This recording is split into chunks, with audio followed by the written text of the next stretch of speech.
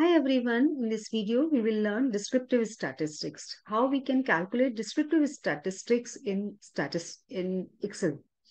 So descriptive statistics, I have taken an example of total number of these students in my class. There are total number of students 50, and these are the 50 students marks in my subject. In my subject is data analytics or business analytics.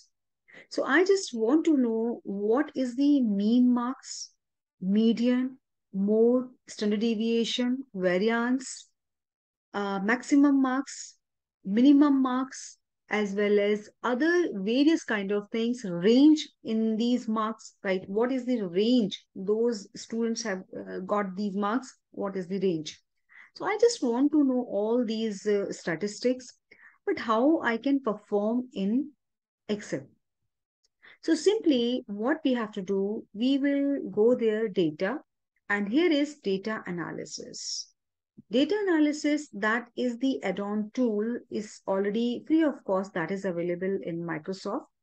And here is descriptive statistics. You can see descriptive statistics. We will choose this descriptive statistics, right? Descriptive statistics, and I will click here. And after that, what I will do, let me finish this. I would like to select all the numbers, all the entries in this cell, marks. So what I will do, simply I will press Control Shift and down arrow. A moment I will do, all the entries are selected till 50th student, right? So then I will move to the next one. I will press here level in first row, levels in the first row. And after that, I have to click here. Now you can see, I will click summary statistics because I need, and confidence level for mean 95%. Kth largest means I want second largest rather than the, because maximum marks it will show automatically in this descriptive statistics. And kth largest means I just want to know second largest marks, second highest marks. And kth smallest means second lowest marks in this data set. So after that, I want output not in output range. I need this output in new worksheet, right? So then I will press OK. A moment I will press OK, you can see here in this sheet, these marks are reflecting. That is entirely in a new worksheet, new sheet. So what we have to do, let me just bigger this font size. Now there would be more clarity. So now you can see mean marks 32.04, standard error 2.5, median 29.5, mode 16, standard deviation 17.7, sample variance 315, kurtosis 1.8, skewness 1.2, range 81, and minimum marks 7, maximum marks 88, sum 1602, count 50. Second largest number is 86 because you can see here maximum marks 88 and second maximum marks is 86. Smallest marks you can see here, minimum is 7 and second smallest number is 11, and confidence interval at the 95% is 5.04. But before going this, I would like to explain you what is the meaning of standard error. What do you mean by standard deviation? What do you mean by sample variance? Already I had recorded these videos in Excel, already in my playlist, Excel playlist. But here is also, once again, I would like to explain you each and every meaning. Those are written here. What do you mean by all these meaning? So first of all, I would like to explain you mean. Mean means average marks. I had already is written here. That means average of these marks. How we are going to calculate? Average means total sum of these marks and divided by 50. So let me check here whether this is correct. So simply I am putting a formula. This one is and divided by this number because total entries are 50. So that should be 32.4. Right, 32.4. and mean marks is also reflecting 32.04. Same is here, right? So mean means total number of marks divided by total number of the students. After this, median. Median means, first of all, these numbers we have to arrange either in the ascending order or in the descending order, and whosoever is the middle value, that would be median. But when the number is in the, number would be odd number, then it is easy to calculate median because middle value we can pick. But when the number is the even number, so how we have to do? So middle two values we have to take. Let's say these are the two values, then we have to sum up both these values and divide it by 2. Then we have to take mean value of this, that will be median. Mode means, when we talk about mode means we are talking about maximum repetitive frequency. So you can see here, these are the, I'm sorry, this is the again median. This one is the 10 students marks, right? What is the mode? So I think 27 is mode because 27 is the used thrice, 1, 2, and 3. So maximum frequency of the number, that would be your mode. Next, we come to the standard error. Standard error means the formula for standard error of the mean is equal to the ratio of the standard deviation to the root of sample size. So this would be standard deviation divided by under root n, where SD stands for standard deviation and is the number of the observations.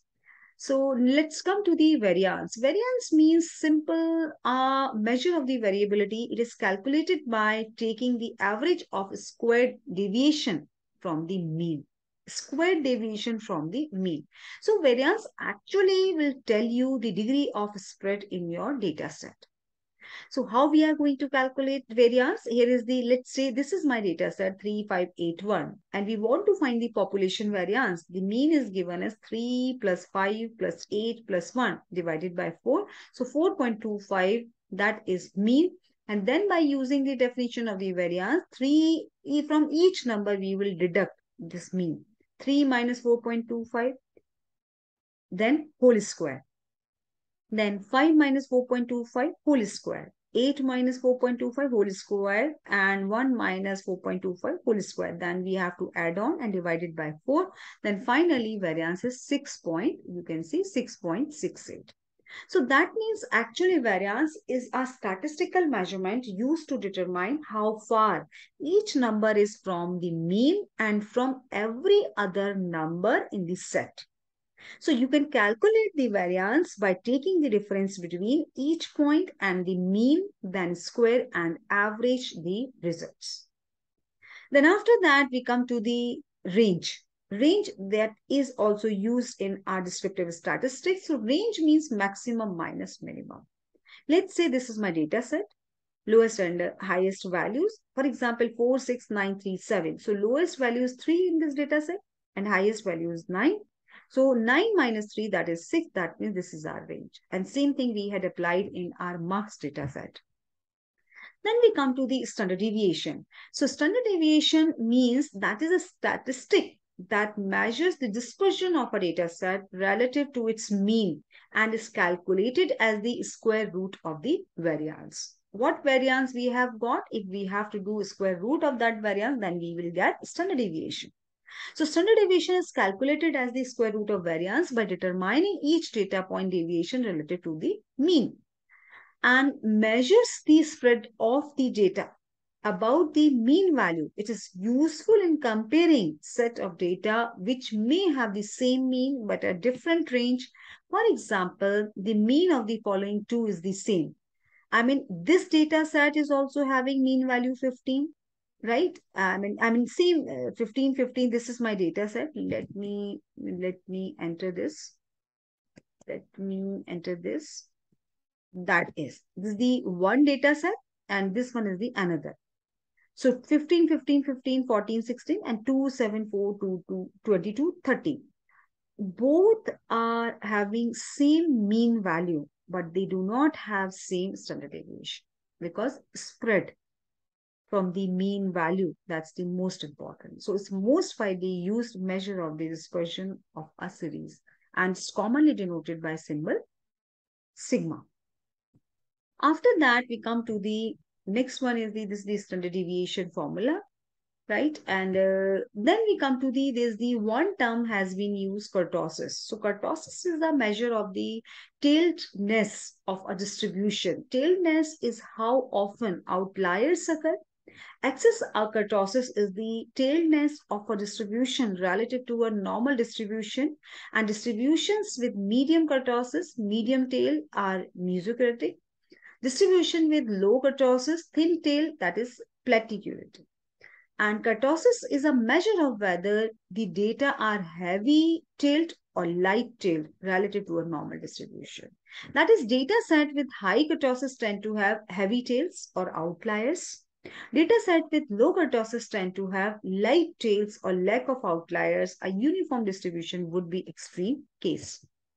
This is, you can see with the help of this picture, negative kurtosis, you can see here, that is platicuratic, and here is the normal means mesocratic, and leptocratic means positive kurtosis, you can see here. So meso, lepto, and platic. These are the three kinds of kurtosis is existing.